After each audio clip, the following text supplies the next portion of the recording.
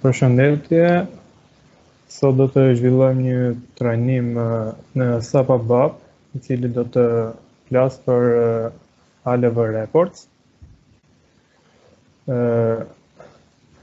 Përmbajtje që do të ketë ky trajnim janë këto pika, pra çfarë është një raport, shembullin e një raporti, hapët e raportit që do të ndjekim një mbas një, llojet e selekteve që përdoren në një raport zakonisht, dhe më pas në fund do të jetë testimi i raportit dhe layouti përfundimtar që do të shfaqet në një formë ALV-je. Atëherë, çfarë është një raport? Një raport SAP është një program i ekzekutueshëm që zakonisht lexon të dhëna nga databaza dhe i gjeneron një output në bazë të kritereve filtruese të vendosura nga përdoruesi. Pra, kemi leximin e të dhënave nga tabelat e databazës dhe në bazë të dhënave që marrim do të shfaqim këto të dhëna në një output në një formë ALV-je, ku ALV-ja në SAP ABAP është ABAP list viewer, pra një shfaqje në format liste të dhënave të outputit. Një raport klasik në ABAP përfshin përdorimin e selekteve. Zakonisht kemi një cikël loop and loop dhe më pas bëjmë afishinë të dhënave, të cilat mund të bëhen nëpërmjet write ose si tham ALV-s, që është një format outputi më i këndshëm për syrin në krahasim me write. Për ndërtimin e raporteve mund të përdorim gjithashtu eventet, siç është për shembull start of selection, që është një event kryesor në ABAP, dhe domethënë është një event që nis pas ekzekutimit të programit. Raportet në SAP ABAP mund të jenë raporte standard ose raporte custom. Raportet standard janë raporte që të ofruara nga vetë sistemi, raporte që i ka krijuar SAP-i, janë standarde, nëse raportet custom janë raporte që ndërtohen pra nga ne programuesit në bazë të nevojave specifike të klientit. Dhe të dhënat e përdorura nga raportet merren përgjithsisht nga tabelat e databazës, të cilat janë të ndarë në tabela standard dhe tabela custom. Transaksioni nëpërmjet të cilit mund të aksesohen këto tabela janë zakonisht S11 dhe S16 apo S16N, që është transaksioni i ri i S16-s. Dhe të dhënat e rigjeneruara nga raportet e krijuara mund të organizohen në forma të ndryshme, si dhe mund i shkarkojmë në formate të ndryshme, si që janë Excel, CSV, etc. Shembulli i një raporti në SAP. Në shembulli që ne do të shohim, pra ku do ta tregoj nga ana teorike, më pas në pjesën e dytë do të jetë Mateo që do ta bëjë një shembull praktik. Një raporti mund t'i vendosim një emër përshkrues, siç mund të jetë pra tu kemi zeta, emri juaj, ushtimi 1, por që mund t'i vendosim një emër përshkrues të këtij raporti se me çfarë ka të bëjë ai raport.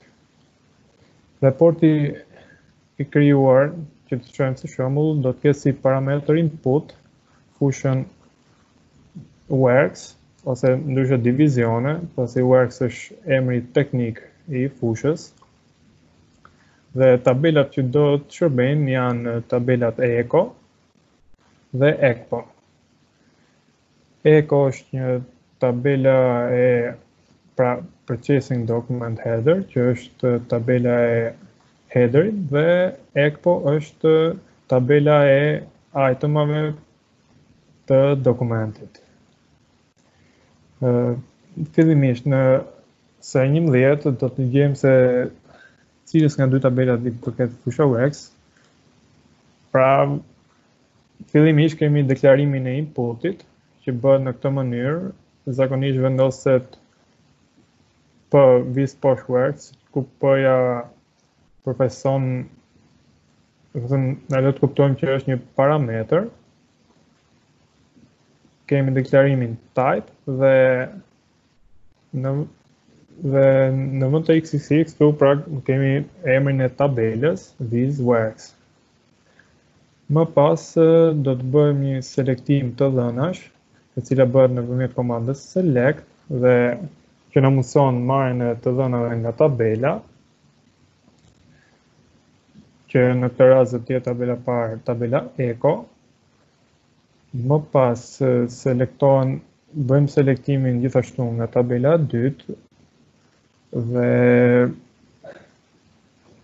mund të gjejmë pra qesin e përbashkët që kanë këto dy tabela, eco dhe eco, që zakonisht është dokumenti pra në këtë rast. Dhe në përfundim do të bëjmë afishimin e këtyre të dhënave që kemi selektuar për të shfaqur fushat në një format ALV-je. Në rastet kur këto selekte, në mjet këtyre selekteve nuk gjejmë të dhëna, është e këshillueshme që të vendoset një kontroll për të shfaqur një mesazh errori që nuk kemi gjetur të dhëna në këtë rast. Në vazhdim kemi pra hapat për realizimin e raportit. Krijimi i raportit bëhet nëpërmjet transaksionit SE38. Në këtë transaksion, pra kur hym në këtë transaksion vendosim fillimisht tek ku lexon pra programa, vendosim emrin e programit dhe më pas klikojmë kreare. Ku krijimi emri i programit duhet të fillojë me një shkronjë Z apo Y për të kuptuar që ky program do të jetë një program custom. Dhe më pas, në plotësimin e dhënave të përgjithshme të programit, do të vendosim titullin e programit, që në këtë rast është shkrimi titulli program test, dhe më pas tek tipi i programit zgjedhim programa ekzekuibile, pra që do të jetë një program i ekzekutueshëm. Nëse mund të shohim edhe dhënat e tjera, tek pjesa kreato kemi userin që ka krijuar, si dhe datën e krijimit. Më pas kemi ruajtjen e objektit, pra ky program duhet të ruajtur në një paket dhe kjo paraqitje tregon momentin e ruajtjes së programit në një paket, ku do të vendosim një paket që ne e kemi krijuar tashmë dhe ose kemi edhe mundësinë tjetër që mund ta ruajmë këtë program si një objekt lokal, pra tek pjesa oggetto lokale.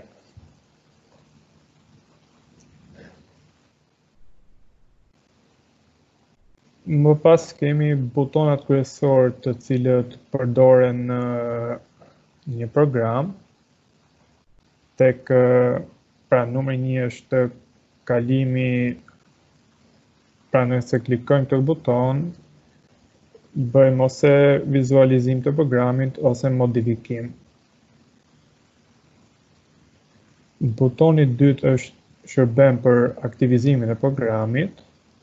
Pra në momentin që kemi shkruar kodin dhe duam të aktivizojmë programin në mënyrë që të marrim ndryshimet e bëra, do të klikojmë butonin 2 dhe të japim OK. Butoni i tretë është buton që shërben për ekzekutimin e programit. Më pas kemi butonin e 4, që është butoni modelo. Nëpërmjet këtij butoni ne mund të thrasim funksionet. Pra, klikojmë tek ky buton dhe hapet një dritare e cila na mundson vendosjen e një emri funksioni dhe të cilin mund ta thrasim në program. Butoni 5 është butoni Pretty Printer, i cili na shërben për strukturimin e kodit në mënyrë automatike, pra vetë SAP-i e strukturon më mirë kodin e shkruar në program. Butoni i 6, që është buton për ekzekutimin e programit, si dhe butoni i 7, që është, nëse shikoni, është butoni në formën në një lupe, që përfaqëson një match code në SAP, ku nëse klikojmë të buton, na japen sugjerime për fushën që ne po përdorim në këtë rast, që është fusha divizione. Pra ku mund të zgjedhim një nga mundësitë e shfaqura nga match code-i. Krijimi i inkludeve. Atëherë, inkludet në SAP janë pjesë kodi të cilat na mundsojnë modularizimin e gjithë kodit të programit. Pra, shërbejnë për organizim dhe strukturim kodi.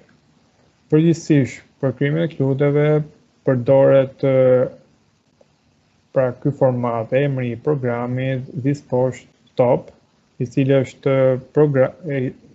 inkludi ku bëhet deklarimi i variablave, tabelave, strukturave, pra gjithë deklarimi i të dhënave që do të përdoren në program, që janë pra deklarime globale.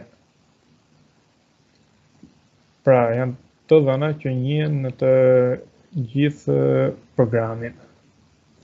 Inkludi i dytë është inkludi i formave, pra sërish ka këtë format emri i programit this post form, dhe në këtë inklud bëjmë deklarimin e formave, të cilat do të përdoren në program. Dhe që në vijimësimin e programit mund t'i thrasim me komandën perform.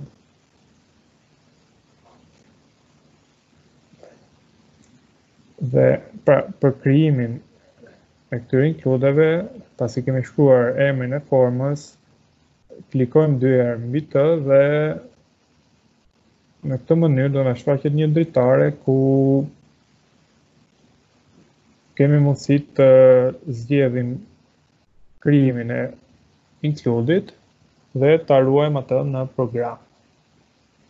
Në fund bëjmë dhe aktivizimin e programit për të ruajtur këto inklude. Pra, kjo dritare është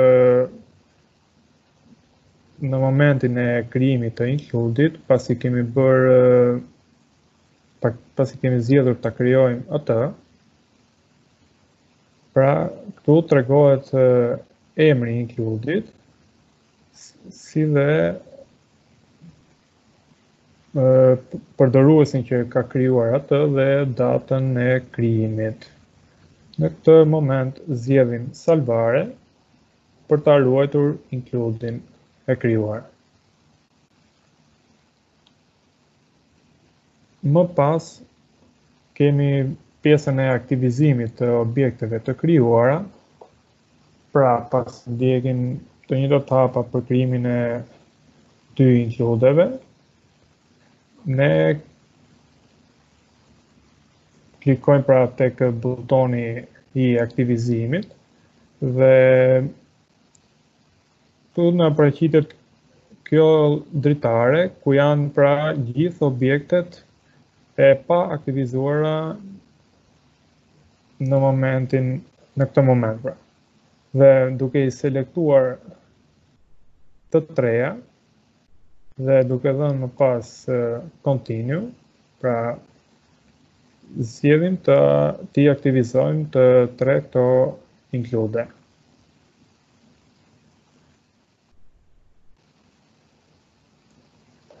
Në vazhdim kemi kërkimin e fushës parametër, pra parametri që po përdorim si input, që ishte fusha works ose divizione. Tek tabela eco dhe eco mund të kërkojmë fushën works në transakcioni S11, pra që ishte transakcioni i tabelave, dhe shohim që works ndodhet në tabelën eco. Dhe po ta shohim, kemi tek kolona campo, kemi fushën works, dhe tek deskripsione breve mund të shohim që është përshkrimi i kësaj fushe, pra divizione. Pra është emri teknik dhe përshkrimi i fushës se si do të shfaqet në parametrët e inputit të programit tonë. Më pas kemi krijimin e këtij parametri input, pra në program, siç e shohim jemi tek include, që një nga includet që krijuam, pra tek include top, ku kemi të deklaruar parametrin po visposh works, që është i tipit eco works, pra që do të thotë është i fushës works që i përket tabelës eco. Më pas, për të bërë të mundur vendosjen e përshkrimit të këtij parametri input, kalojmë tek menuja, pra passaggio A, tek elementi testo, pra elementet tekst që po përdorim në program. Dhe këtu kemi mundësinë tek tabi testi di selezione të vendosim përshkrimi që ne duam të shfaqet tek pjesa e parametrave të inputit të programit ton, për këtë parametër, pra që kemi krijuar, që është parametri për works. Dhe po të shikojmë, kemi vendosur tekstin divizione, që është përshkrimi i dur në rastin e këtij parametri.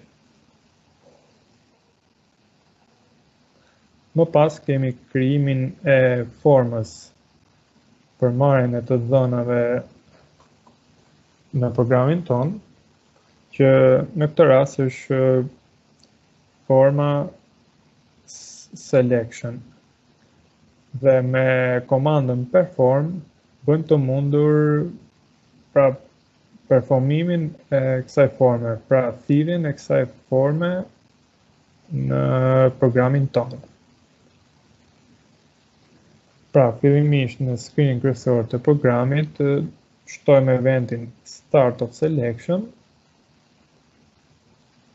dhe më pas kemi eventin e perform selection.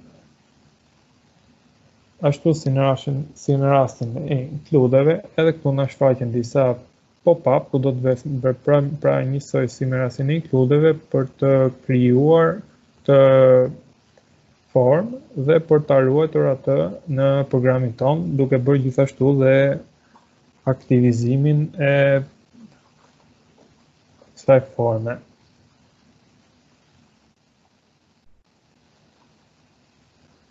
Më pas kemi një paraqitje të deklarimit të një tipi tabele në SAP.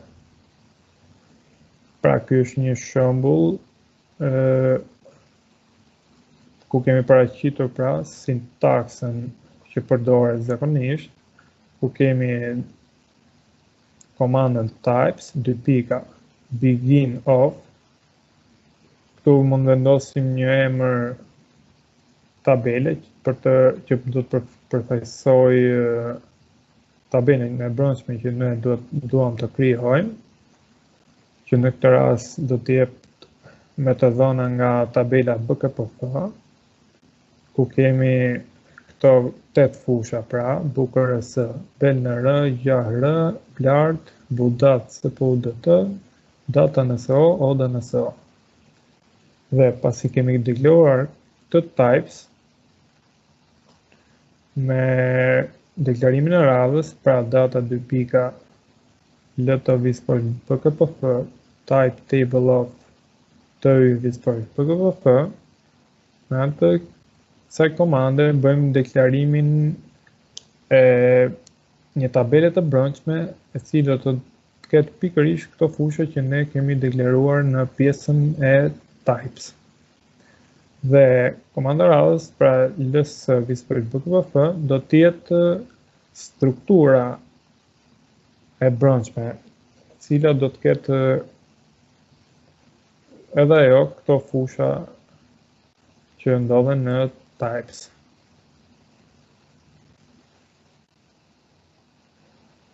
Llojet e selekteve që përdoren zakonisht në SAP ABAP. Selekti është si ky funksioni thelbësor në programet e SAP, i cili na shërben për të bërë marrjen e të dhënave nga një apo më shumë tabela të databazës. Selected pra janë statement OpenSCL, si dhe sintaksa e përgjithshme e tyre është kjo e paraqitur, pra select emri i fushave, ku vendosim e radhë të gjithë fushat që ne duam të marrim nga një tabele databazës, ose mund të vendosim dhe sintaksën yll, që përfaqëson të gjithë fushat e një tabele. Pra, nëse ne duam të marrim të gjithë fushat e një tabele, përdorim këtë komandë. Dhe më pas me komandën into i hedhim këto të dhëna që po marrim në tabelën e brendshme që ne pra kemi krijuar, siç ishte rasti i deklarimit që sapo pam. Dhe me komandën where mund të vendosim kushtet të cilat ne duam të përdorim për të aksesuar të dhëna nga tabela.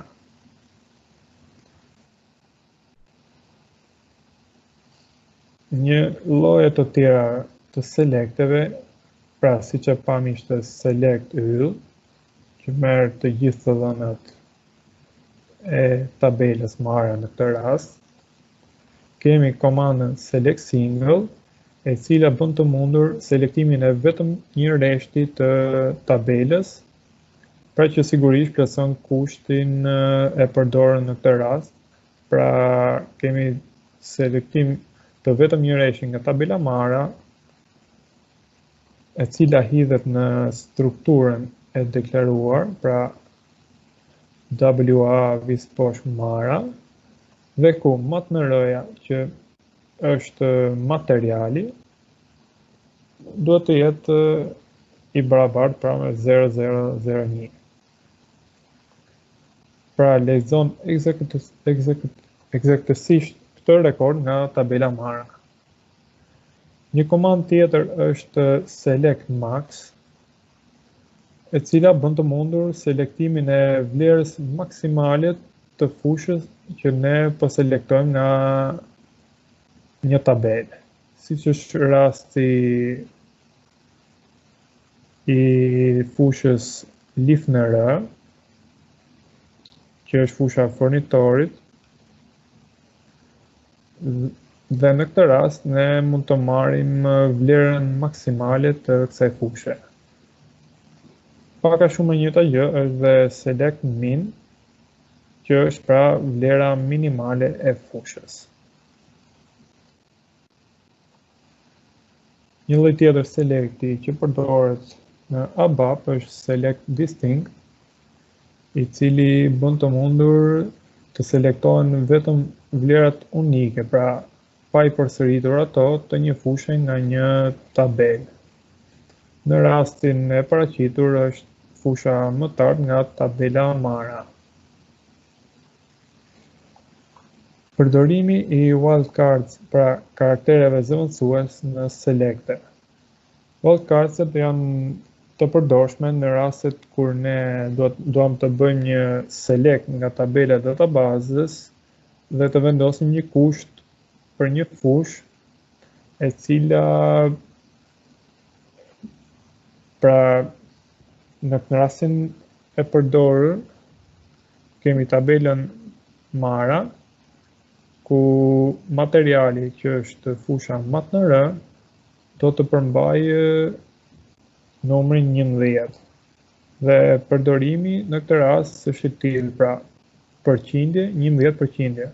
Pra mjafton që fusha /r të ketë në vlerën e saj numrin 11 dhe përpara mund të ketë çfarëdo lloj karakteri tjetër, si dhe pas 11-s çfarëdo lloj karakteri. Në rastin e dytë kemi përdorimin e karakterit zëvendësues përqind-11, pra të mbaroj me shifrën 11 dhe përpara mund të ketë çfarëdo lloj karakteri. Dhe rastin e tretë ku merren të gjithë rekordet ku /r-ja pra fillon me 11 dhe më pas ka çfarëdo lloj karakteri. Një tjetër select që përdoret në ABAP është select join, pra që është një select i njohur pra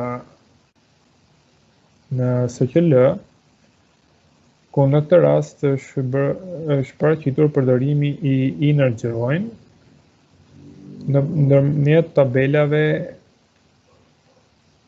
ECPO dhe ECET,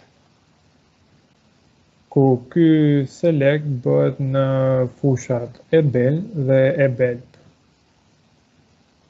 Pra, inner joini bashkon këto dy tabela, pra që në këtë rast janë tabelat ECPO dhe ECET. Një tjetër lloj selekti është select and select, i cili është ngjashëm me loopin, por është një komandë e vjetër e përdorur pra më parë në SAP, që nuk është se përdoret më në tani, pra sepse ka dhe një performancë më të ulët se loopi dhe është e këshillueshme që të përdoret loopin në vend të tij. Një tjetër komandë e përdorur pra në SAP ABAP në selecte është for all entries. Kjo është një komandë që gjithashtu përdoret kur duam të marrim të dhëna nga disa tabela. Kjo është një alternativë e selectit me join, pra sintaksa është e tillë.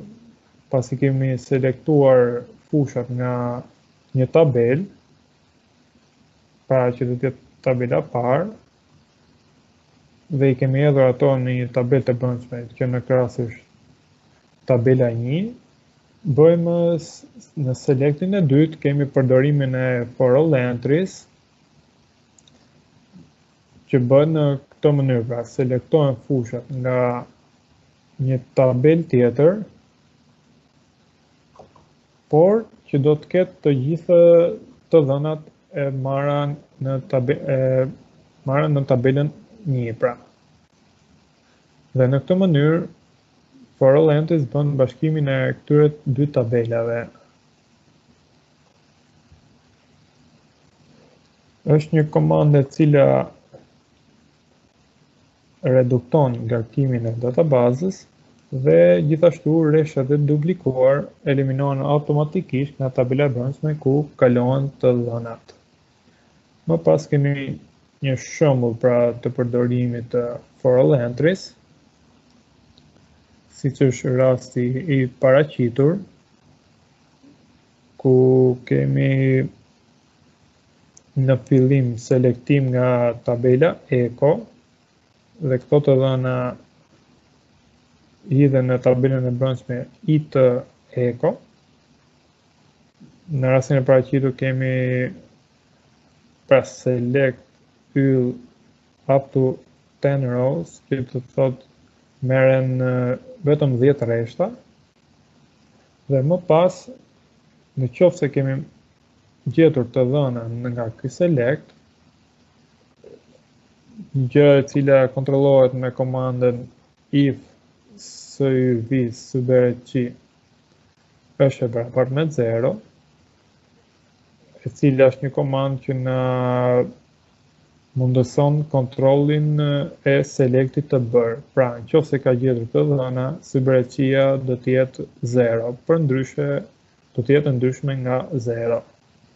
Dhe në rast se kemi gjetur të dhëna nga tabela e parë, që ishte pra echo, do të bëjmë selektin e dytë, ku kemi pra përdorimin e komandës for all entries, dhe që bëhet pra në këtë mënyrë, bëhet selektimi nga tabela echo,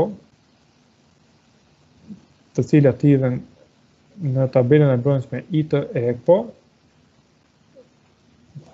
por do të merren vetëm të dhënat të cilat ndodhen në tabelën e brendshme IT echo, pra tabelën e parë, dhe ku fusha qeles në këtë rast do të jetë fusha e bel. Pra për të gjithë fushë e belët që kemi në tabelën IT echo, do të bëhet selektimi të dhënave nga tabela echo. Më pas kemi në programin pra që po krijojmë, kryerjen e selekteve pra marrjes së të dhënave. Ku dhe këtu do të krijojmë një tabelë të brendshme me emër pra gt echo. Tabela e krijuar pra na shërben për ruajtjen të dhënave të marrë nga selektimi që do bëhet në tabelën echo të databazës.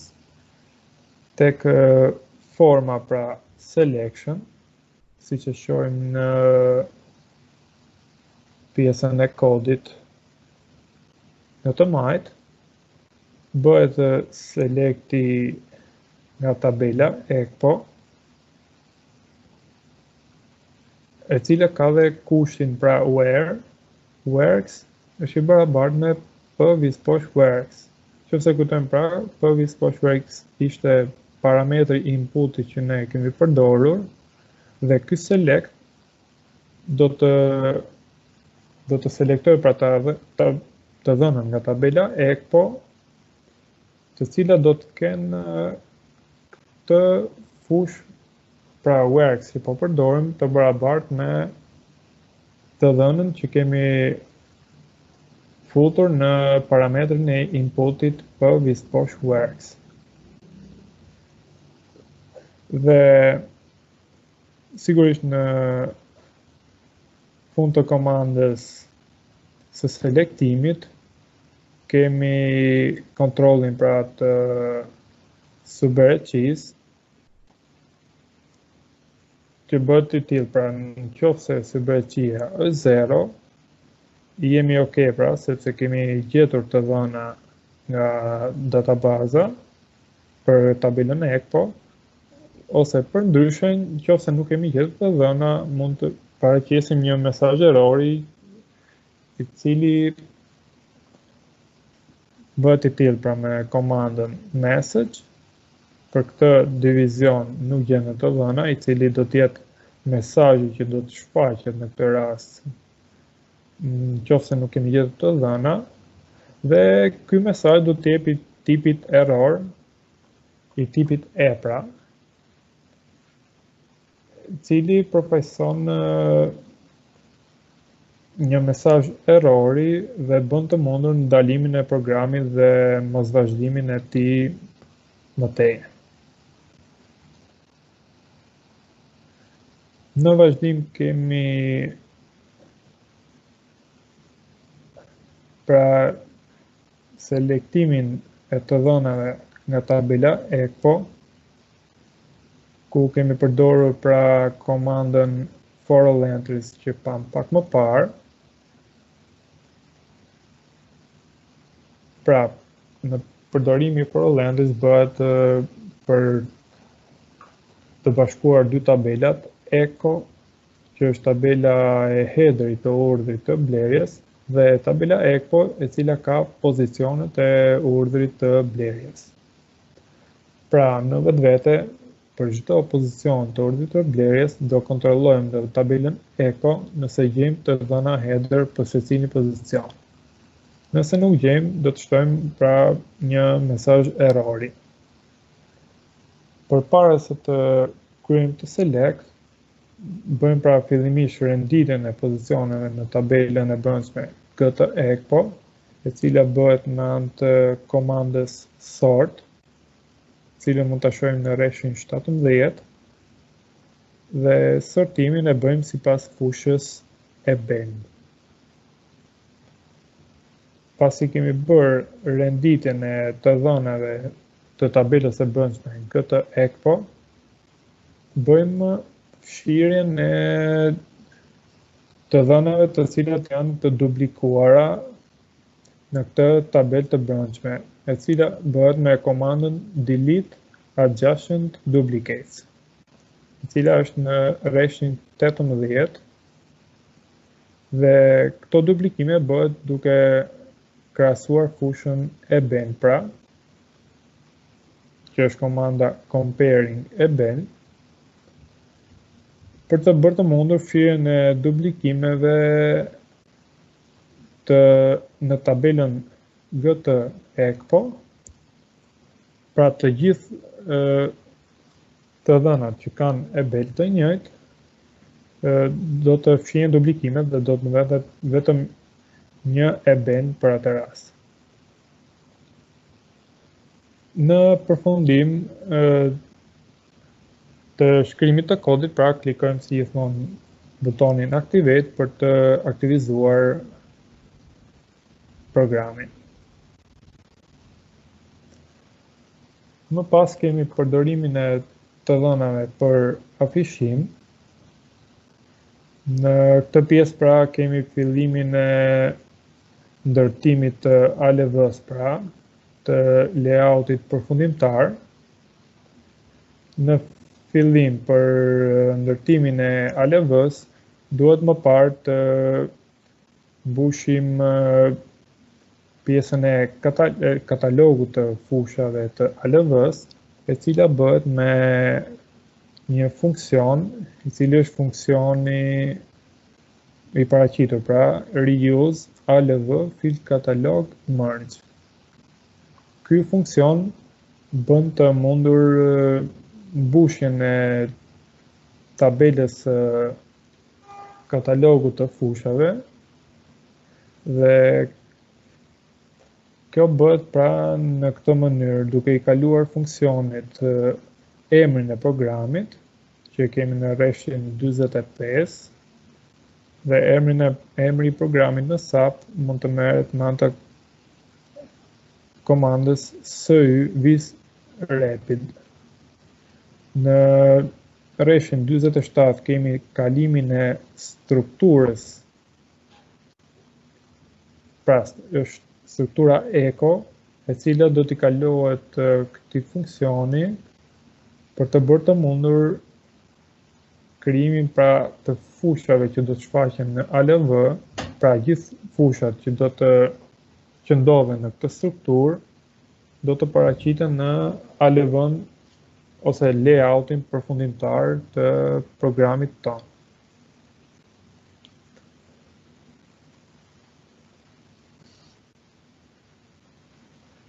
Në vazhdim kemi paraqitet thërritja e këtij funksioni në program, e cila bëhet me komandën modelo. Pra, për të bërë të mundur thirrjen e këtij funksioni, siç e kemi në këtë paraqitje, mund të klikojmë komandën modelo dhe tek pjesa call function vendosim emrin e këtij funksioni dhe më pas japim enter për të bërë të mundur thirrjen e këtij funksioni. Pra, në pop-up do të na jepet mundësia të vendosim emrin e funksionit që duam të thërrasim. Pasi japim enter, pra, në program do të shfaqet formati i plot i këtij funksionit me parametrat që mund t'i kalojmë atij, që janë parametrat e importing, ku vendosen të dhënat që na gjeneron funksioni, tek parametrat exporting janë të dhënat që ne duhet t'i kalojmë funksionit, tek parametrat changing janë variablet që integrojnë funksionit, pra që ndryshojnë vlerën e tyre gjatë kohës së ekzekutimit të tij. Tek parametrat tables vendosim tabelat që duam t'i kalojmë këtij funksioni, dhe tek exceptions janë erroret e mundshme të parashikuara të këtij funksioni. Pra, kur thirret ky funksion, në qoftë se ndodh një error, paraqitet një nga exceptions, pra erroret e mundshme që parashikon ky funksion. Duhet patur gjithashtu parasysh fakti që kur kalojmë variablat apo tabelat që thërret ky funksion, ato duhet të deklarohen me të njëjtin tip si tabelat dhe variablat që ky funksion përdor, pasi përndryshe na gjenerohet një dump, pra që është një paraqitje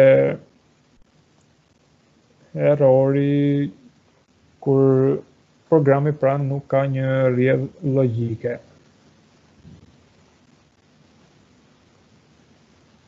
Më pas bëhet thërritja e funksionit të ALV-s, pra ky funksion shërben për paraqitjen e layoutit përfundimtar të dhënave që kemi selektuar, dhe në të njëjtën mënyrë, pra me komandën modelo që pam tek thërritja e funksionit të fill katalogut, bëjmë të mundur thërritjen e këtij funksioni, pra të ALV-s, i cili ka emrin pra i reuse ALV grid display, të cilit i kalojmë emrin e programit, që është në këtë rast reshi 73 callback program, që është i barabartë me syrepit, pra syrepit përmban emrin e programit në SAP.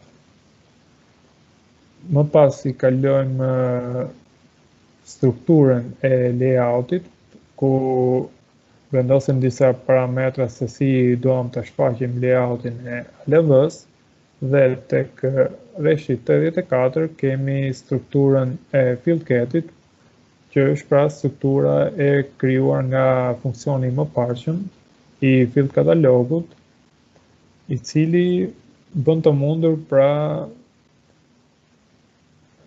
krijimin e katalogut të gjithë fushave që duam të shfaqim në ALV-n përfundimtar. Dhe tek pjesa e tabelave, pra rreshti 111-112, vendosim tabelën e brendshme që kemi krijuar në program dhe ku kemi kaluar të dhënat e marra nga tabela e databazës, që është pra tabela GT Eco, dhe në këtë mënyrë bëjmë shfaqjen e të gjithë të dhënave që duam të afishojmë.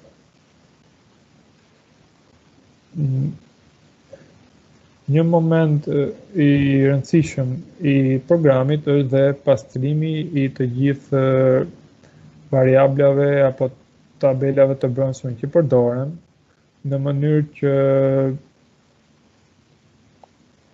këto të dhëna, pra tabela, struktura, variabla të përdora të mos mbartin të dhëna të vjetra në rastin e ripërdorimit të tyre. Dhe për këtë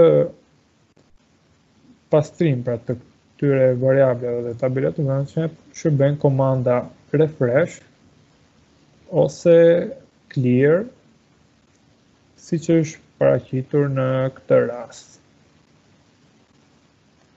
Dhe më pas do të kemi layoutin përfundimtar të programit ton, ku pasi kemi bërë ekzekutimin e programit, më të shfaqet parametri inputit që kemi krijuar, që është parametri divizione, ku në këtë rast kemi vendosur si input 1, 2, 3, 4, dhe layouti përfundimtar do të jetë ky, pra që është ALV-ja që ne kemi krijuar dhe që do të paraqesë të dhënat e marra nga tabelat ECO.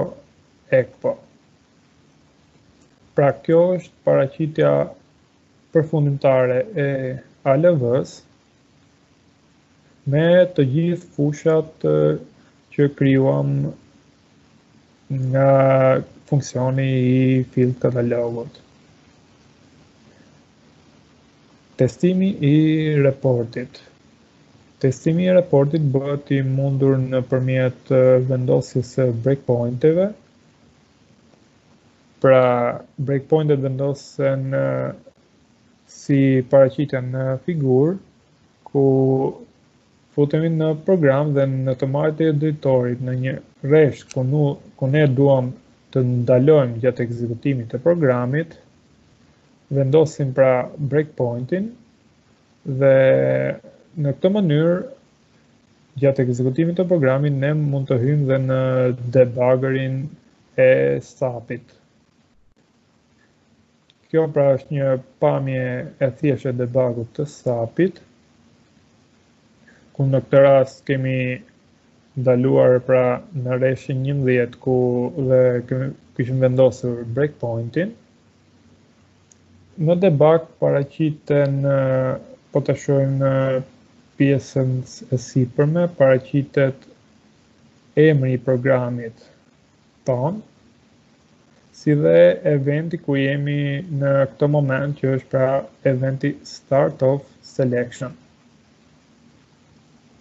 Në pjesën e djathtë të debugut kemi paraqitjen e gjithë variableve që ne mund të përdorim në program dhe ku na bëhet e mundur paraqitja e vlerave të tyre në momentin e ku kemi ndaluar, pra në pikën ku kemi vendosur breakpointin. Përdorimi i debug ka disa komanda të cilat ne na thjestojmë pra përdorimin e debugut, ku kemi komandën F5, pra nëse ne klikojmë butonin F5 kur jemi në debug, pra mundsojmë kalimin nga një komandë në tjetrën. Pra kalimin nga një rresht në rreshtin tjetër, pra ekzekutimin e vetëm atij rreshti, por në rastin që kemi një formë apo funksion, me F5 ne mund të futemi brenda kësaj forme apo funksioni. Ndërsa komanda F6 na mundson kalimin nga një rresht kodi në rreshtin pasardhës të programit, por në rastin që kemi një ekzekutim forme, pra perform apo thërritje funksioni, nuk futemi brenda funksionit, por ekzekutohet menjëherë i gjithë funksioni. Ndërsa komanda F7 bën ekzekutimin total të një forme apo funksioni nëse ne jemi futur brenda tyre. Pra nëse me F5, kur kemi thërritjen e një funksioni, futemi brenda tyre, me F7 mund të dalim nga ky funksion duke bërë dhe gjithashtu dhe ekzekutimin e tij. Më pas është komanda F8, e cila është komanda pra që mundson ekzekutimin e tërë programit. por mund të kemi dhe rastin e vendosjes së një breakpointi tjetër në vazhdimsinë e programit. Në këtë rast, FOTET bën të mundur që nga pika ku jemi të kalojmë menjëherë në breakpointi pasardhës duke bërë ekzekutimin e kodit midis këtyre dy pikave, pra nga pika ku jemi tek breakpointi I radhës.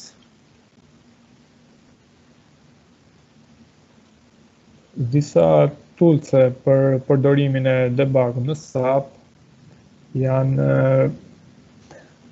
këto të paraqitura, pra variablat, tabelat, strukturat mund t'i hapim me double click. Me anë të butonit të watch point në toolbar mund të përcaktojmë kushte kur duhet të ndaloj programi. Pra në rastin kur kemi një fushë që ne po e përdorim në program, me anë të watch point mund të vendosim një kusht të tipit kur kjo fushë merr një vlerë të caktuar dhe me anë të të këtij watch pointi, kur bëjmë ekzekutimin e programit, në momentin që ajo fushë merr ato vlerë të caktuar që ne vendosim në kusht, programi ndalon pra në ato moment. Objektet që mund të shohim vlerën pra ndodhen në dritaren e djathtë të debugut. Një komandë tjetër që është e përdorshme në debug është komanda shift plus F12, pra përdorimi I këtyre dy butonave të tastierës në të njëjtin moment na bën të mundur që të kalojmë nga një rresht I programit në rreshtën tjetër. Pra, nëse ne jemi supozojmë në rreshtin 11 dhe duam të kalojmë menjëherë në rreshtin 15, ne mund të klikojmë tek rreshti 15 dhe të shtypim shift dhe F12 dhe kalojmë menjëherë në këtë rresht, pra në rreshtin 15. Gjithashtu variablave që përdoren në ekzekutimin e programit, gjatë kohës që jemi në debug, mund t'i ndryshojmë atyre vlerën duke klikuar pra mbi lapsin që ndodhet në të djathtë të tij. Gjithashtu në tabelat që përdoren mund të heqim, shtojmë, modifikojmë vlerën në rreshta, kolona të tabelës.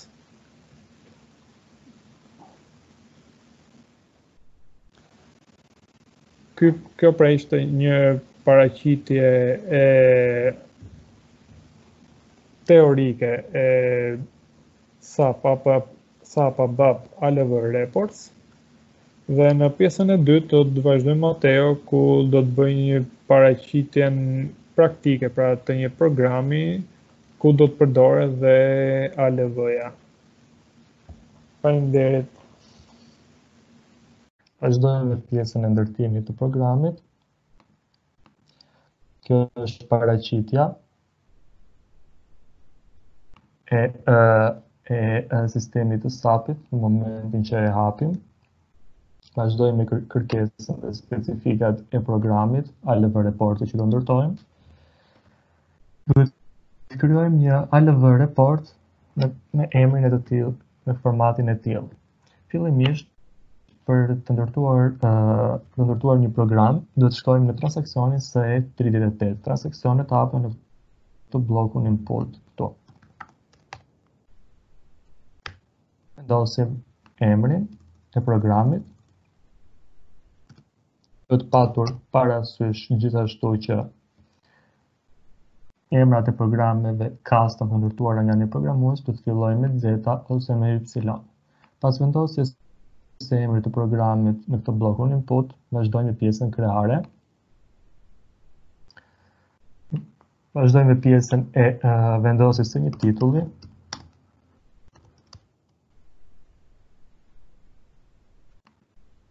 Pjesa e zgjedhjes së tipit të programit, që do të jetë program Të gjithë këto të dhënat, karakteristikat e këtij programi i sejvojmë.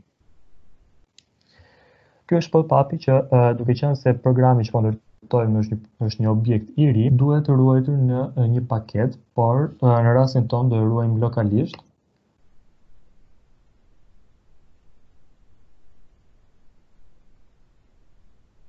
Programi u krijua. Në qoftë se klikojmë mbi butonin aktivare, atëherë bëhet aktivizimi i këtij programit. Fillimisht ky është editori dhe programi është bosh. Në qoftë se ne klikojmë butonin FT, që është butoni i ekzekutimit, atëherë nuk ndodh asgjë. Vazhdojmë me specifikat e tjera të programit. Raporti i krijuar do të ketë si parametër fushën input works dhe tabela që do shërbejnë janë ose echo ose ekpo, pra testata dhe headerit dhe të dhënat e pozicionit për urdhrin e shitjes. Për të hapur tabelat, hapim një dritare të re.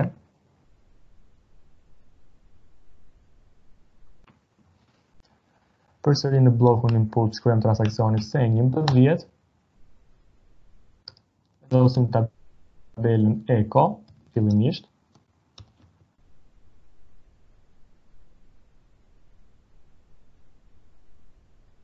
Kjo është tabela echo, të dhënë fushat e kësaj tabelës për shkrimit, tipi, element, dati që janë vendosur në për secilën fushë. Bëjmë me CTRL-F, bëjmë kërkimin në këtë tabelë, nëse fusha jon works ndodhet në këtë tabelën. Vazhdojmë me kërkimin.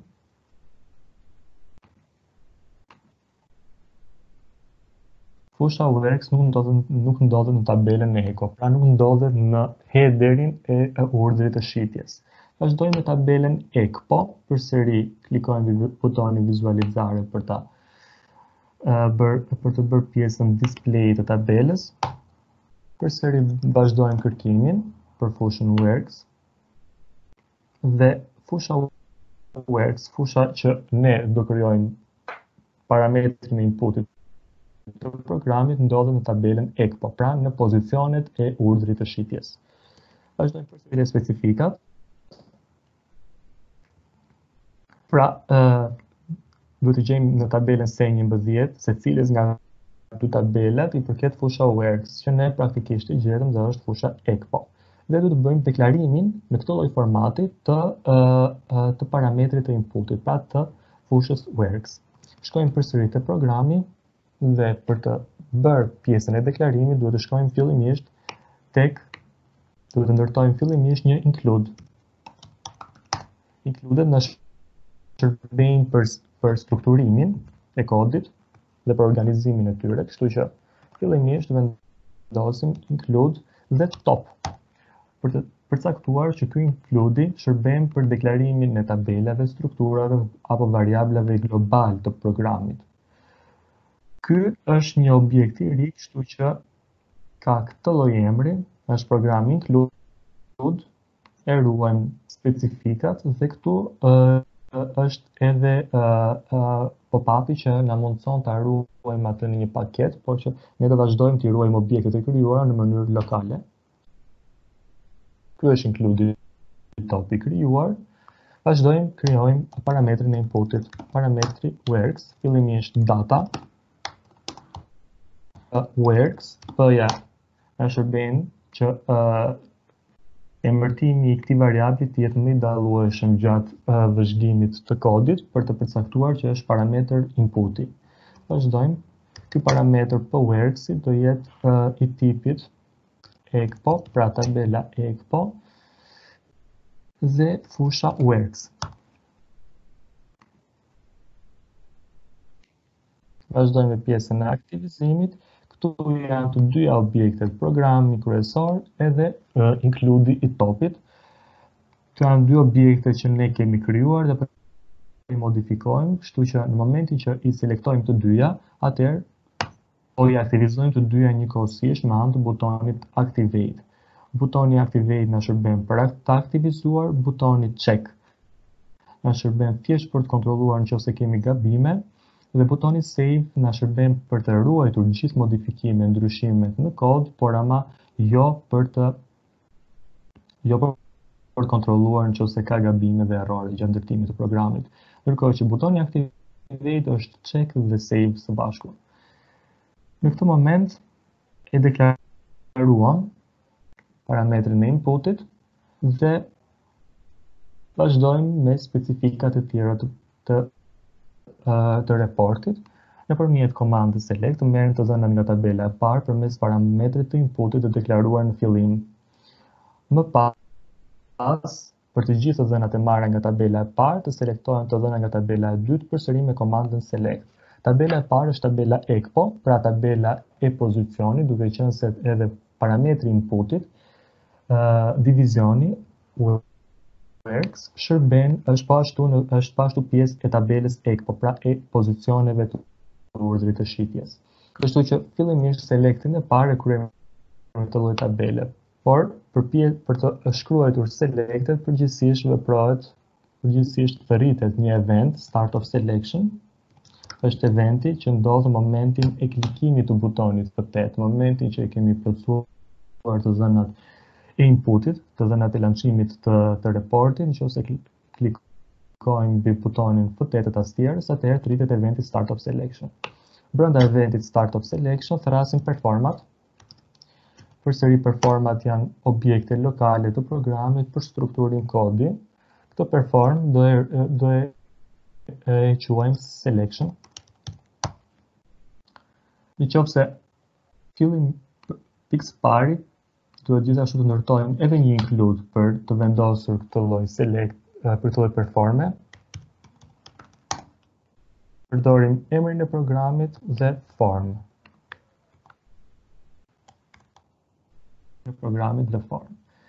Krijojmë fillimisht including.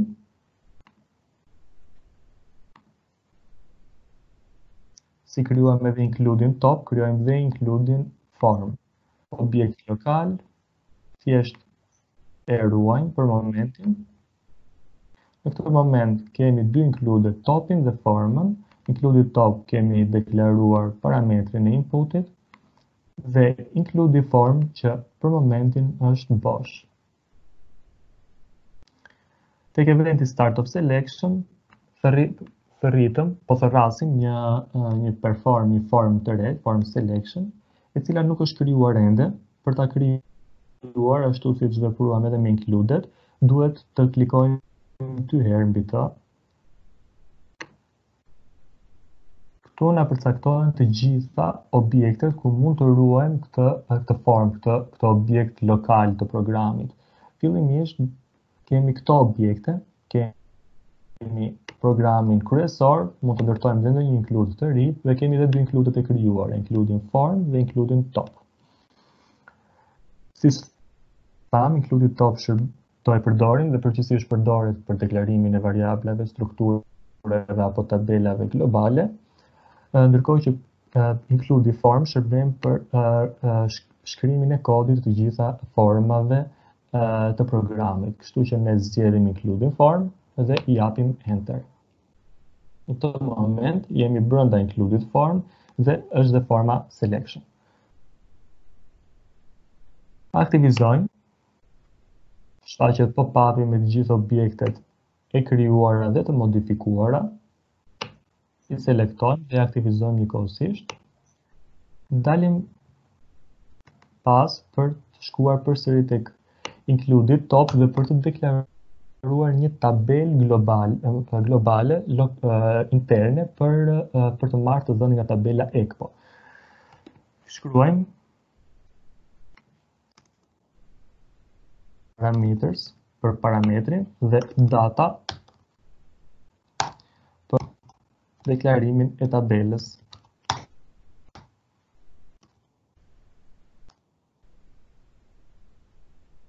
Në këtë moment kemi të deklaruar një tabel në mënyrë globale për programin, por një tabel interne sipas tipit të dhënave të tabelës ECPO, tabelës standarde ECPO.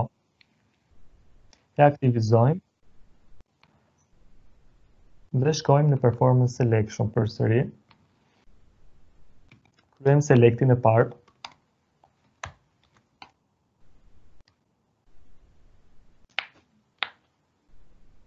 Tabela ECPO into table gt ECPO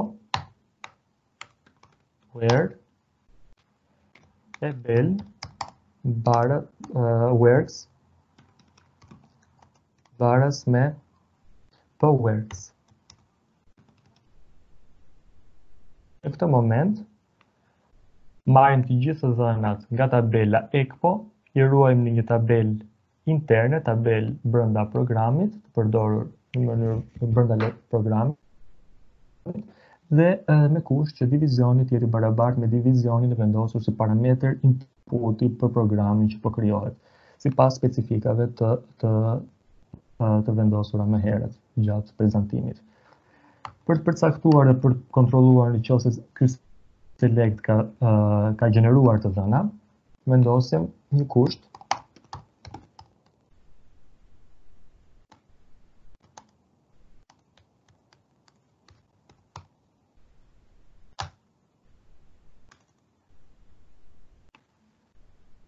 struktura syze dhe fusha subërçi përcakton në qoftë se veprimi më sipër, pra selecti në këtë rast, është kryer me sukses dhe ka gjetur të dhëna. Kështu që në momentin që ne nga ana logjike kemi gjetur të dhëna pra pozicione të urdhrit të shitjes për këtë divizion, atëherë shkojmë më tej me logjikën dhe bëjmë një sortim të tabelës me të dhënat e pozicioneve. Bëjmë një sortim të tabelës gt ECPO praktikisht sipas e belnit që është fusha, nëse shkojmë në tabela ECPO, e belni është fusha e çelësi i këtë tabele dhe numri i dokumentit të urdhrit të shitjes. Pra fusha e beln, momenti që i sortojmë, vazhdojmë pastaj me fshirjen e duplikimeve për këtë numër dokumenti nga tabela ECPO comparing fushën e beln. Në këtë moment presim që në tabelën gt ECPO mos të kemi numrat urdhra shitjes, dokumentave të urdrave të shitjes të përsëritur, të kemi dokumenta unik. Dokumentat unik gjenden në tabelën gt ECPO, kështu që vazhdojmë me selektin e dytë, sepse sipas specifikave të raportit kërkohet që të shfaqen të dhënat e tabelës së dytë me anë të ALV raportit. Të dhënat e tabelës së dytë janë të dhënat e tabelës ECO. Këtu kemi të hapur tabelën ECPO, hap një dritare të re për të parë të dhënat e tabelës ECO, tabela e testatës e headerit. Shkojmë këtu dhe tabela e testatës ka si çelës vetëm fushën e beln, vetëm numrin e dokumentit, ndërkohë që tabela ECPO, tabela e pozicioneve, ka si çelës përveç numrit të dokumentit edhe pozicionin e këtij dokumenti. Ndërkohë që layouti përfundimtar i joni do shfaqë të dhënat e headerit. Prandaj shkojmë përsëri në program, programi është aktivizuar dhe ndërtojmë dhe krijojmë një tabelë të re. Krijojmë një tabelë të re për të dhënat e headerit. Përsëri me data, parameters në shërben për deklarimin e parameters. Data gt global table, gt echo type table of echo.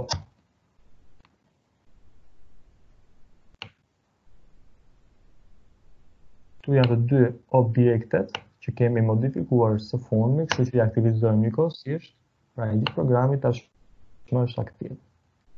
Shkojmë në performance selection dhe vazhdojmë në momentin që gjejmë të dhëna, vazhdojmë me logjikën e përcaktuar. Në momenti që nuk gjejmë të zëna, mirë është të përcaktojmë edhe një kusht. Më fal, një mesazh, errori. Mesazhi i errorit shkruhet në këtë lloj forme.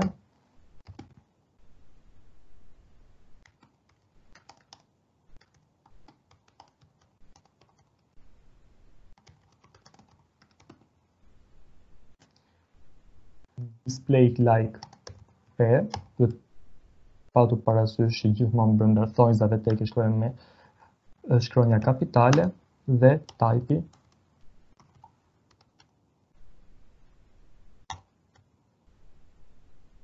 shkruhet midis type e. Pra, mesazhi me këtë lloj teksti është i tipit error dhe do të shfaqet gjithashtu si error.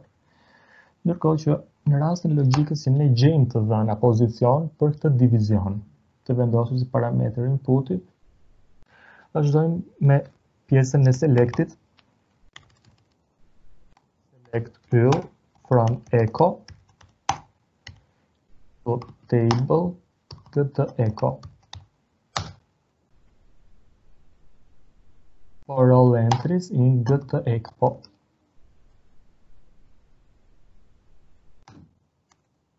Where e bel baras me kete echo e bel. Momentin në tabelën kete echo, siç tham, kemi të gjithë numrat e urdhrave të shitjes unik. Për këto urdhra shitje do futim në tabelën e headerit për të marrë të dhënat header për këto urdhra shitjeje.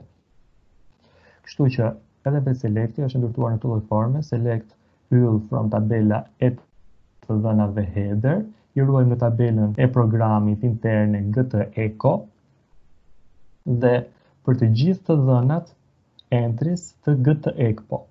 Pra për të gjithë urdhrat shitje që gjenden brenda echo's, ku do bazohemi dhe si kusht vendosim numrin e dokumentit, pra numrin e urdhrit të shitjes. Në momenti që gjejmë të dhëna, vazhdojmë përsëri me kushtin e kontrollit të variablave të sistemit, që nuk kemi nevojë t'i valorizojmë. Në moment kemi të dhëna, në momentin else vendosim përsëri një mesazh.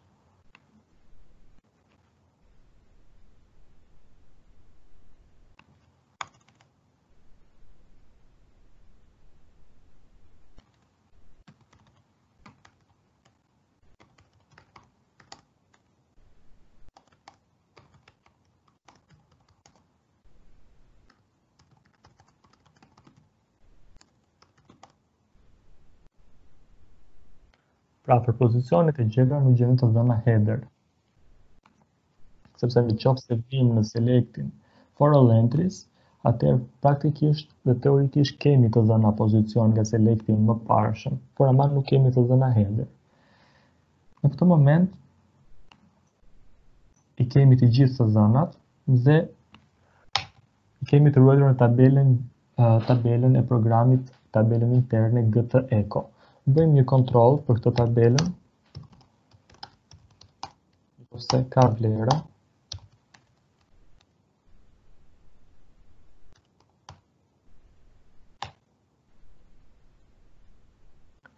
Thrasim një perform të re, e krijojmë po ashtu. Form display, double click për ta krijuar, e vendosim përsëri të include form, që krijuam.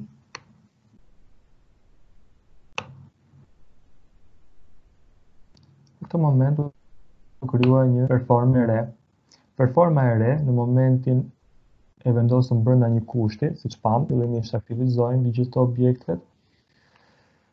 E vendosëm brenda një kushti të tabelës kete echo, nëse nuk është bosh, atëherë do bëhet faqja e të dhënave me anë të performance display. Për të bërë thirrjen, shfaqjen e këtyre të dhënave përdorim funksionet.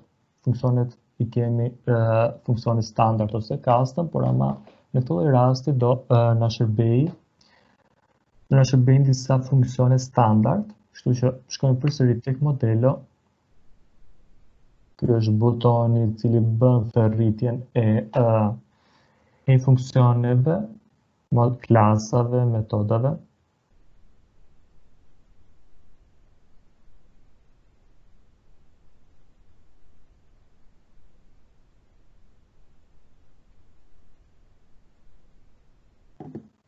Kemi një problem me pjesën e sistemit.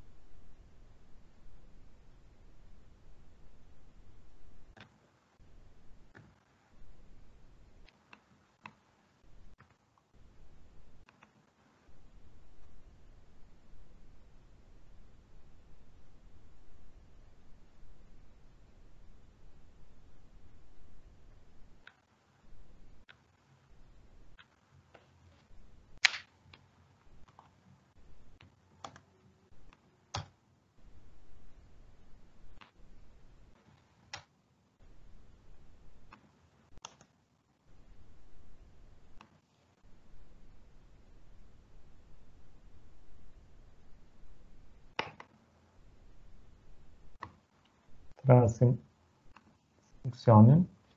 Funksioni që do thrasim tani është funksioni reuse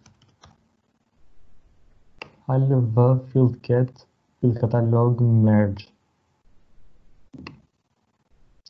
Në thërritje të funksionit kemi të gjithë parametrat exporting, changing, exceptions.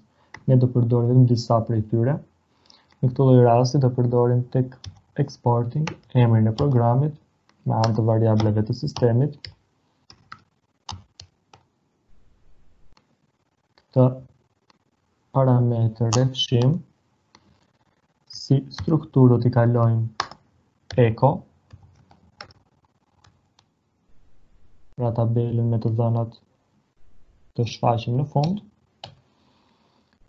Exceptions i përdorim po ashtu. Fillimisht thjesht e ruajmë të gjithë modifikimin e bërë dhe shkojmë brenda funksionit, double click për të parë tipin që është deklaruar field keti. E kemi të këtij tipi. Kështu që do të deklarojmë një tabel të këtij tipi. Përsëri përdorim komandën data i të get type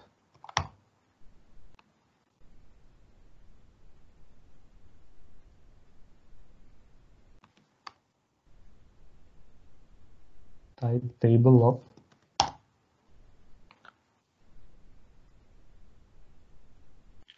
aktivizojmë vetëm including top, sepse include form nuk mund të aktivizohet, sepse në performance display mungon parametri inputit.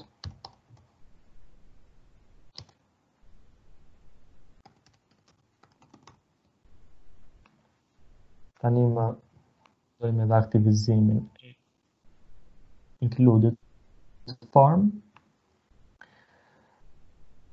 dhe nga ky funksion Ky funksion na mundëson që duke kaluar emër programi, duke kaluar strukturën dhe një tabelë të këtij tipi, ajo na gjeneron, na mbush të tabelën i të filled cat. Na mbush me të gjithë të dhënat e fushave të tabelës eco. Të dhënat e tabelës e kësaj tabele na ndihmojnë që të kemi atë vizualizimin ALV-n përfundimtare, të gjithë të dhënat custom. Kështu që customizing, kështu që më vonë thrasim një tjetër funksion përsëri me anë të butonit modelo, reuse ALV grid display, përsëri vetë sistemi na mundson të gjitha parametrat për këtë funksion, ashtu si në rastin e parë, po ashtu i kalojmë tek pjesa e programit variablin e sistemit, 3 parametrat më sipër i fshim, përdorim gjithashtu edhe exporting, përdorim gjithashtu tek pjesa tabelën, te pjesa e exporting, përdorim tabelën e filled cat-it, pra jemi rreshtin 666, përdorim tabelën që do na gjenerohet nga funksioni më sipër, që e marrim që këto i të filled cat.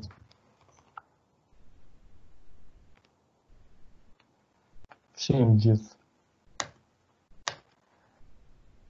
parametrat e tjerë, duke qenë se nuk do i përdorim në këtë lloj rasti, edhe importin po ashtu,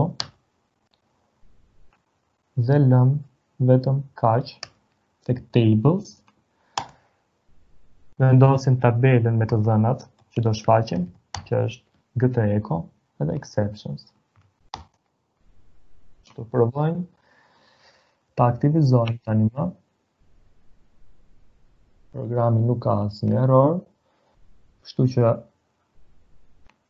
edhe një herë funksioni reuse ALV filled cat merge, log merge, në shërben që duke kaluar strukturën të na gjenerojë një tabel me të dhënat përkatëse që i duan funksionit më poshtë për të ndërtuar tabelën përfundimtare të tabelën e ALV-s.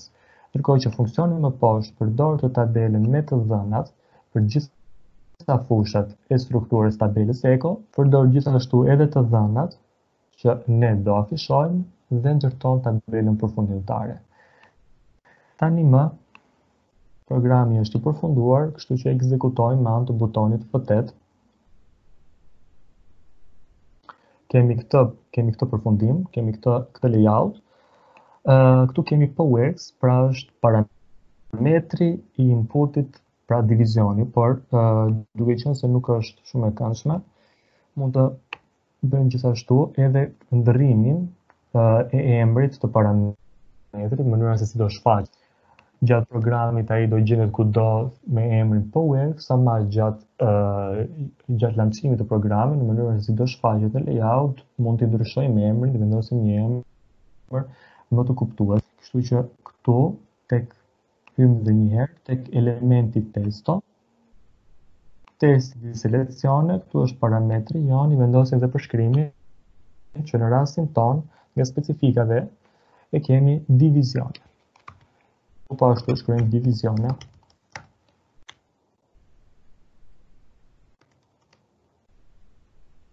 E aktivizojmë po ashtu. Dalim me F8 përsëri e lançojmë programin. Tashmë e kemi divizione. Provojmë të lançojmë programin me divizionin 1, 2, 3, 4. Dhe kjo është ALV-ja me të dhënat përkatëse. Provojmë të lançojmë me një divizion që nuk ekziston, edhe mesazhi vendosur. E lançojmë përsëri programin për divizionin.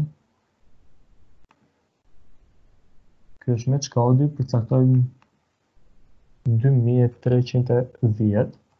E lançojmë për të divizion dhe kemi më shumë rekorde. Pra kemi të gjithë dokumentat, të gjithë urdhrat e shitjes për këtë divizion, me të dhënat e tyre.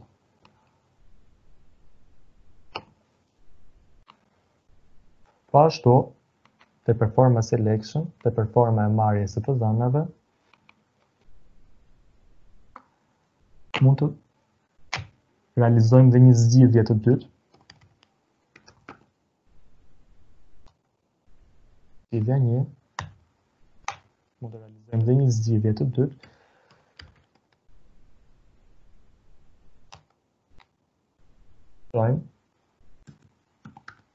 Dorim select inner join tashmë. Select fill from echo sk inner join echo sk. Tek pjesa e onit vendosim çelësin e përbashkët. Çelësi i përbashkët për pozicionin dhe për të dhënat header është vetë numri i dokumentit, pra fusha e bel. Kështu që tek oni pikërisht do na shërbejë gjithashtu bel mbares me e bel.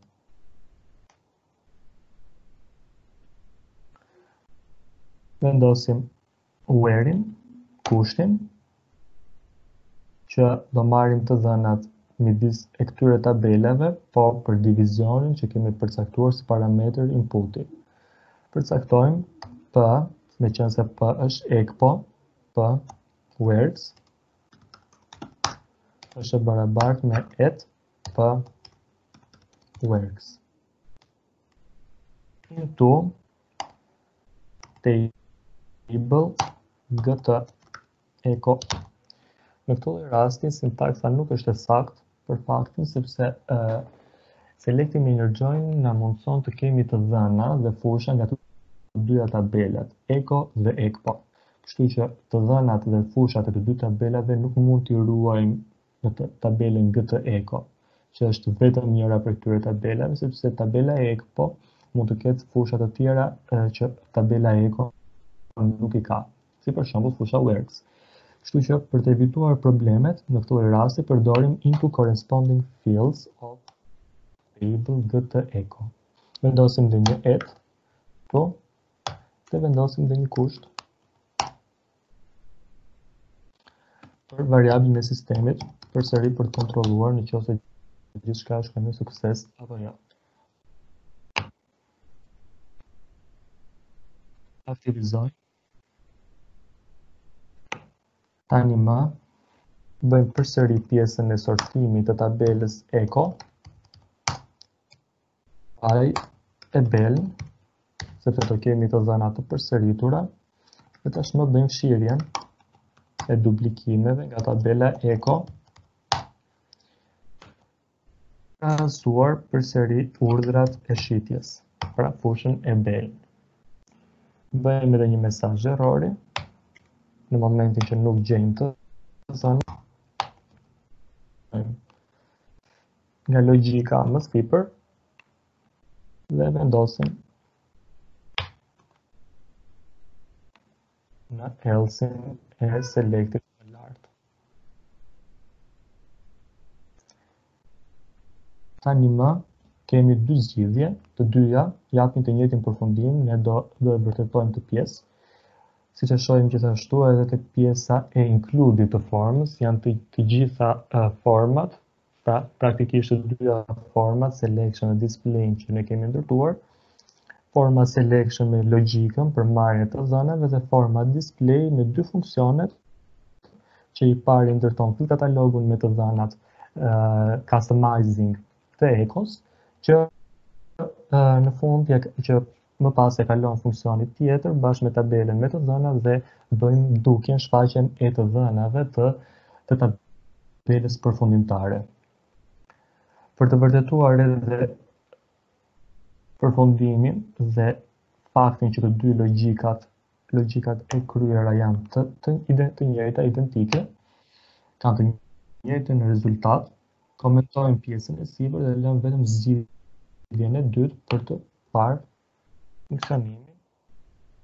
Seri me divizioni 1, 2, 3, 4, duke qenë se nga logjika e kaluar na u lançua, na u shfaq vetëm një numër dokumenti, ekzekutojmë dhe kemi përsëri të njëjtin dokument.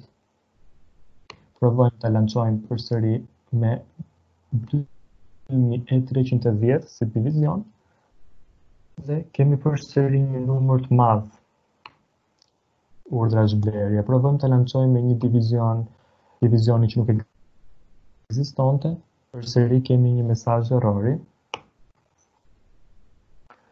Kështu që gjithashtu në fund të programit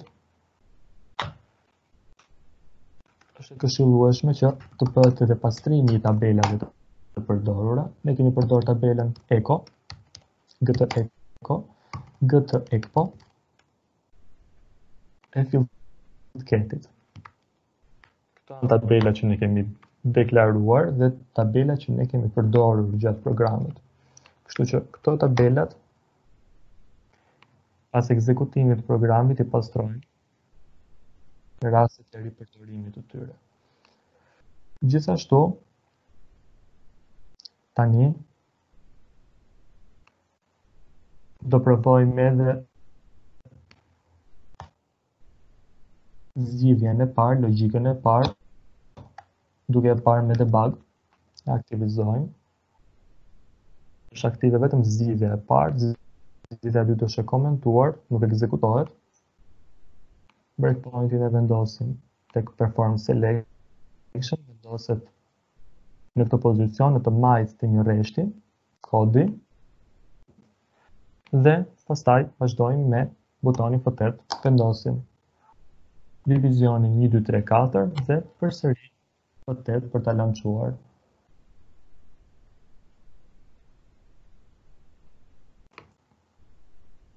Kjo është një pamje e debugut. Këtu është gjithë programi jon. Këtu është këndi i variablave. Këto janë disa komanda të tjera, si watchpoint që u tregua gjatë prezantimit. Ky është eventi, programi. Këto janë variablat e sistemit, variabli stability që pam gjatë krijimit dhe ndërtimit të programit, që në këtë rast ma vlerën 0, gjithçka është në sukses. Vazhdojmë për të futur brenda performance. Nuk duhet të hyjmë patjetër me butonin F5. Klikojmë F5 dhe futemi brenda performance. Kemi selektin e parë.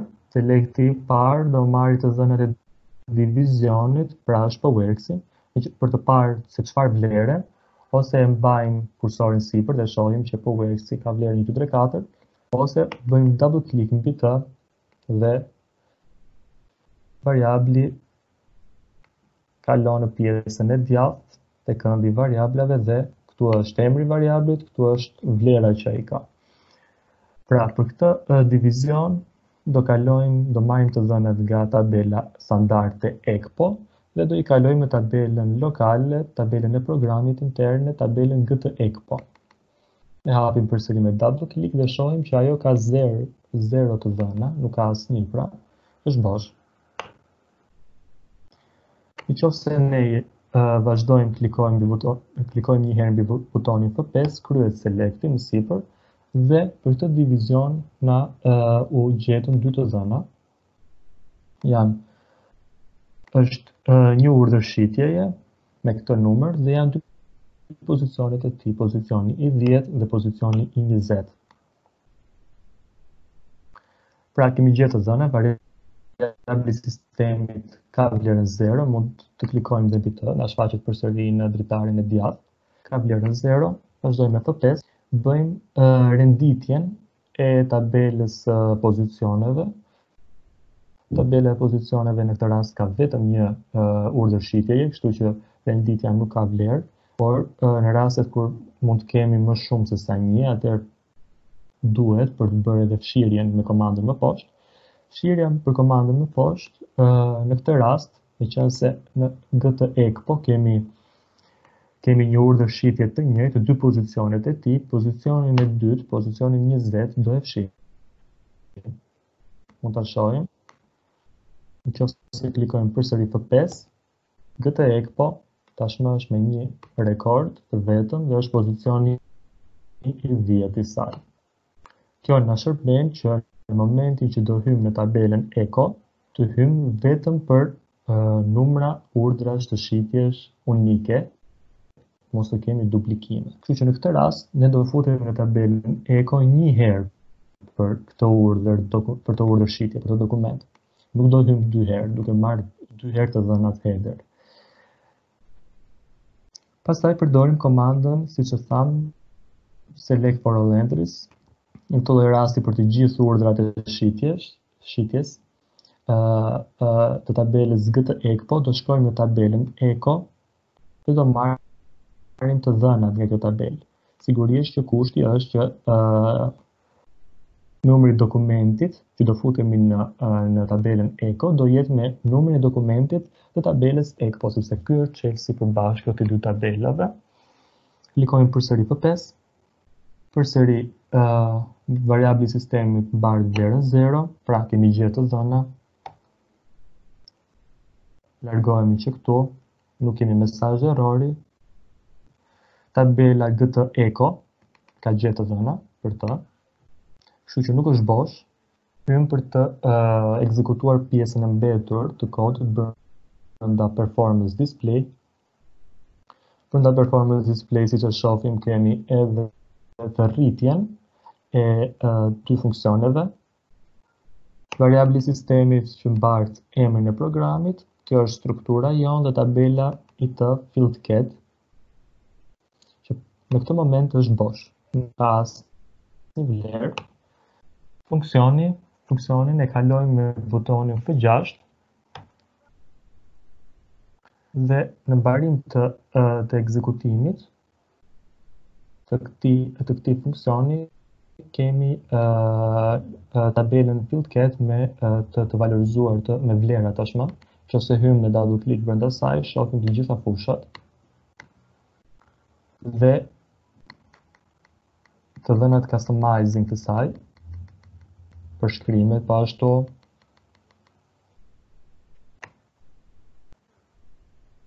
Kjo tabela e field kete gjithashtu duke bashkë me tabelën e të dhënave gtë ekon, tabela me urdhrin e shitjes që do na shfaqet në fund. Të rasin tabelën ALV përfundimtare. Kështu që funksioni reuse ALV grid display përdor tabelën field catalog të marrë nga funksioni më sipër, përdor gjithashtu edhe tabelën me të dhënat, edhe emrin e programit dhe nëse klikojmë F6, ja ku është edhe pamja përfundimtare e programit të ndërtuar. Nëse shkojmë përsëri brenda performance selection për të parë gjatë debugut edhe zgjidhjen e dytë. Okej, bëjmë aktivizim. Tashmë programi funksionon sipas zgjidhjes së dytë. E lançojmë përsëri me divizionin 1, 2, 3, 4.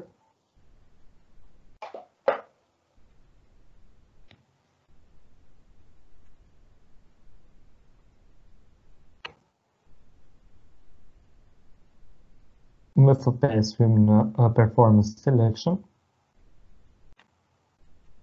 Tashmë ndryshe nga zgjidhja e parë që kishim 2 selecte, këtu kemi vetëm një select. Weights sigurisht që ka vlerën e divizionit që po i kalojmë si parametër inputi, parametër launchimi i programit që po ndërtojmë. Kemi selectin energjoj midis ekos dhe ekpos. Oni sigurisht janë çelësat e përbashkët të këtyre dy tabelave, që është vetëm numri i dokumentit, i urdhrit të shitjes, dhe kushti i divizionit që do filtrojmë, pashtu edhe komanda array into corresponding fields of table, që do na ruaj vetëm, do na kaloj vetëm vlerat dhe fushat specifike të tabelës GT Eco nga i gjithë ky inner join i ndodhur më sipër. Nëse klikojmë F5, GT Eco tashmë do ketë dy vlera, si në rastin më sipër po ashtu, sepse në tabelën ECPO për atë divizion janë dy pozicione dhe me inner join për të dy pozicionet do të marrin të dhëna header, kështu që tashmë kemi të dhëna të përsëritura, nëse e shohim, sepse të dy pozicionet kanë të njëjtin header, kështu që kemi gjetë të dhëna dhe do bëjmë përsëri renditje tabelës sa item sipas urdhrit të shitjes. Pas renditjes bëjmë të fshirjen, kështu që GT Eco tashmë nga dy rekorde do bëhet me një. Ja ku jemi me një rekord të vetëm, që praktikisht është edhe numri i dokumentit të urdhrit të shitjes. Në këtë moment kemi gjetë të dhëna, mesazhi i errorit nuk shfaqet. GT Eco tabela e brendshme për të dhënat e urdhrit të shitjes është e mbushur, nuk është bosh, kështu që hymë brenda performance display për të parë të dhënat, për të shfaqur të dhënat. Përsëri thërritja e dy funksioneve është e një llojit.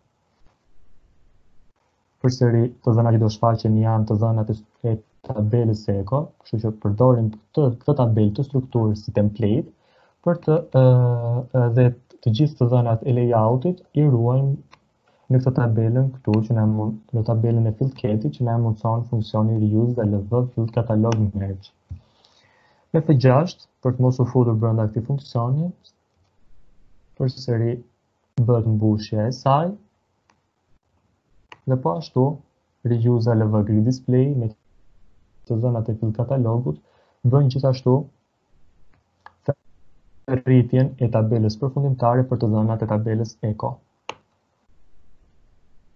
F6 përsëri thrasim tabelën përfundimtare me këto të dhëna.